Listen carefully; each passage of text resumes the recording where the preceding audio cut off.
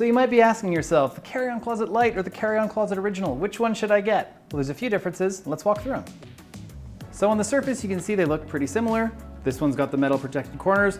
This one's got the polycarbonate reinforced corners built into the design. So the original has a TSA approved lock built into the 1-pinch to open aluminum frame. And the carry-on closet Lite has a TSA approved lock right here. Release the zippers, and you unzip to open.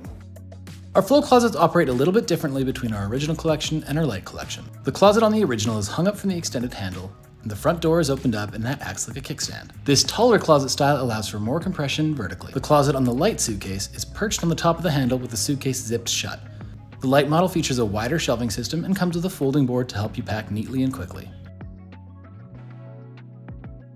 So hopefully that helps you answer your question of which one should I get, the carry-on closet original or the carry-on closet Lite. They're both great suitcases, they both have our lifetime warranty, and for each item sold, either way, we're saving 6 pounds of plastic from entering the ocean.